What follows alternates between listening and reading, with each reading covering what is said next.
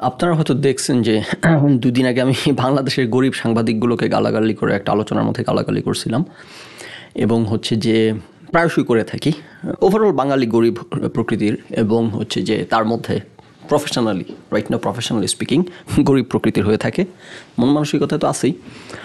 তো তো সে আলোচনায় যেটা পয়েন্টটা আলোচনা করতেছিলাম বাই দ্য ওয়ে, সেটা যে আমেরিকাতে মনে করেন যারা সাংবাদিকতা করে এরা পৃথিবীর সেরা ইউনিভার্সিটিগুলো থেকে, হার্ভার্ড ইউনিভার্সিটি, তারপর মনে করেন যে এরকম টপ টিয়ার ইউনিভার্সিটিগুলো থেকে, স্ট্যানফোর্ড থেকে সাংবাদিকতা বিষয়ে পড়াশোনা করে কঠিন অবস্থা তাদের।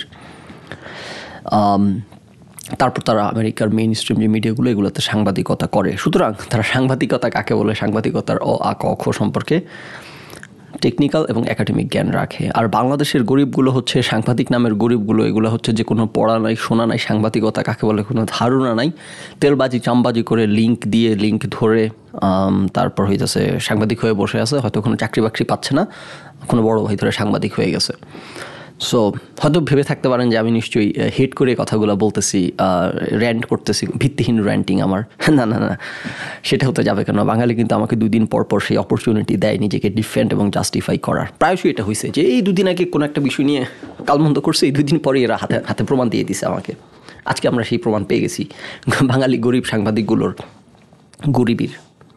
দেখেন এই পোস্টটা 5 ঘন্টা আগে দিছে ইয়েতে 71 টিভির খেলা যোগ। আমি পোস্টটা পড়ি, কী লিখছে এখানে। আচ্ছা, বাকিটা এখান থেকে পড়ি। ওকে, ব্রেকিং রাত 8:15 খেলাযোগ পেজে রাত 8:15 খেলাযোগ আছে। আপনারা এখান থেকে দেখেন, আমি পড়ি ওখান থেকে। ওকে, এই বন্ধ হয়ে গেছে নাকি? ফান দেখেন খেলাযোগ 71 টিভি, বাংলাদেশের সবচাইতে বেশি সাবস্ক্রাইবার বোধ হয় ওদের এবং ভিউ বোধ হয় ওদের অন্যতম। আচ্ছা, ব্রেকিং শব্দটার ব্যবহার যাচ্ছে তাই, আসল মাহাত্ম্য এখন আর নাই। খেলাযোগ জাগ্রত, ব্রেকিং কাকে বলে, কত প্রকার ও কী কী, পুরো বাংলাদেশ খানিক বাদে হবে অবগত। তারা কী নিয়ে ব্রেকিং নিউজ দিবে? সেটা হচ্ছে গত বিশ্বকাপে, যে বিশ্বকাপ শেষ হয়ে গেল, সেই বিশ্বকাপের সময় হাতুড়ি সিংয়ে বাংলাদেশের কোনো এক প্লেয়ারের গায়ে চড় মারছে, এই সম্পর্কে এখন কানাঘুষা থেকে কিছু তথ্য তারা পাইছে। বিশ্বকাপ শেষ হয়ে গেছে কিন্তু আজকে থেকে প্রায় মাসখানেক আগে। তারা এখন তাদের কাছে কিছু তথ্য আসছে, এখন ব্রেকিংয়ের ডেফিনেশন শেখাবে আমাদেরকে ব্রেকিং নিউজের বলদগুলো। ব্রেকিং কাকে বলে, কত প্রকার, কী কী, পুরো বাংলাদেশ খানিক বাদে হবে অবগত। এবারেরটা কোনো ব্রেকিং নয়, এবারেরটা হবে big bang breaking. বাঁধুন seat belt, ready রাখুন প্যারাসুট। আজ রাত 8:15 খেলাযোগের ফেসবুক পাতায় আসছে 99% লোডিং। ব্রেকিং শব্দটার ব্যবহার নাকি যাচ্ছে তাই হয়ে গেছে, এটার এখন মাহাত্ম্য নাই। কাকে ব্রেকিং বলে আজকে আমাদেরকে খেলাযোগ জার্নালিজম শেখাবে 71 টিভি।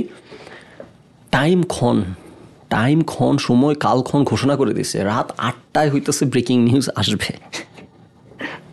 এগুলো হচ্ছে সাংবাদিক, সোনার বাংলার সাংবাদিক, গরিব। ব্রেকিং নিউজ মানে হচ্ছে ব্রেক করা, যে নিউজটা ব্রেক করতেছে। ব্রেক মানে কি? ভাঙা, মানে যে নিউজটা এই মাত্র ভাঙতেছে, যে নিউজটা সাধারণত ডেভেলপিং নিউজ। যেমন ধরেন যে কোথাও একটা এই মুহূর্তে রাইট নাও চলতেছে কোনো একটা ঘটনা, কোথাও একটা মারামারি লাগছে এবং সেখানে 10 জন লোক মনে করেন মারা গেছে এবং কী হইতেছে কোনো কিছু জানা যাচ্ছে না।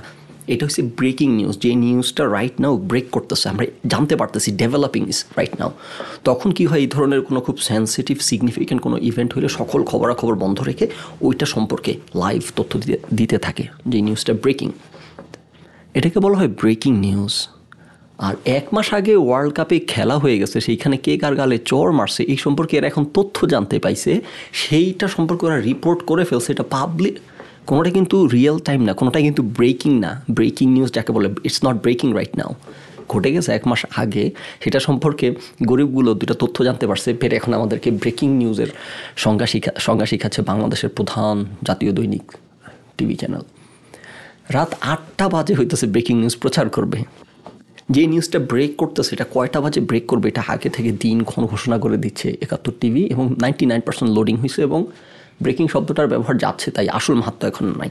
আমি এর কথাবার্তা পরে বুঝলাম এই গরিব সাংবাদিকের ধারণা ব্রেকিং নিউজ মানে হচ্ছে কোনো একটা ধামাকা নিউজ, যে কোনো ধরনের ধামাকা নিউজকেই বলা হয় ব্রেকিং নিউজ। তো এই গরিব সাংবাদিকগুলো কোনো পড়াশোনা ছাড়া যে সাংবাদিক হয়ে বসে আছে পান্ডামি করতে করতে, বাংলাদেশে যাওয়া হয় আর কি, পান্ডামি করতে করতে বিভিন্ন জায়গায় পদে গিয়ে বসে থাকে, কোনো যোগ্যতা নাই।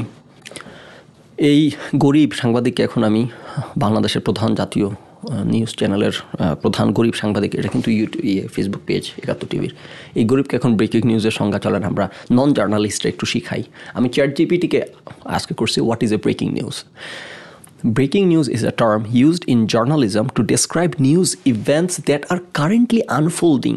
এই মুহূর্তে আমরা জানতে পারতেছি কি হইতেছে, কোনো একটা ঘটনা রাইট নাও ঘটতেছে, that are currently unfolding or developing. Currently developing, often characterized by their urgency and importance. যেটা বললাম, ধরেন এই মুহূর্তে কোনো একটা আর্জেন্ট বা ইম্পর্টেন্ট ঘটনা ঘটতেছে, কোথাও একটা মারামারি লাগছে, অথবা কোথাও ধরেন যে I don't know hostage situation, কাউকে ধরেন যে যখন হামলা হয়েছিল বা হোলি আর্টিজান অ্যাটাক হয়েছে, তখন ব্রেকিং নিউজ আমরা জানতে পারতেছি কী হইতেছে, এখনও সবাই জানি না, মাত্র খবর বের হয়ে আসতেছে কিছু লোককে হস্টেজ করে রাখছে, খুব একটা আর্জেন্ট এবং ইম্পর্টেন্ট ঘটনা এবং কারেন্টলি আনফোল্ডিং এবং ডেভেলপিং। এটা হচ্ছে ব্রেকিং নিউজ। সব কিছু থামাই দিয়ে যে নিউজটাকে ব্রেক করা হয়। Breaking news is typically unexpected. আর এই গর্ধব সাংবাদিক রাত 8টা বাজে 3 ঘন্টা তারিখ ঘোষণা করে দিচ্ছে, 99% লোড হয়েছে, 1% বাকি আছে, এটা নাকি ব্রেকিং নিউজ। পাঠা ব্রেকিং নিউজ। দেখেন গালাগালি করতেছি কেন, এরা কিন্তু এই দেশে রাজত্ব করে, এই অথর্বগুলা, এই অযোগ্য অথর্বগুলা কিন্তু রাজত্ব করে এবার এই দেশে, এই জন্য এগুলোকে গালমন্দ করে নিচ্ছি। Breaking news is typically unexpected, significant, and has the potential to impact a large audience. This category of news is considered time sensitive. মানে কি, মানে এইমাত্র ঘটছে, আপনি এইমাত্র জানাইতে হচ্ছে, এইমাত্র জানাইতে হবে, এইমাত্র ঘটতেছে।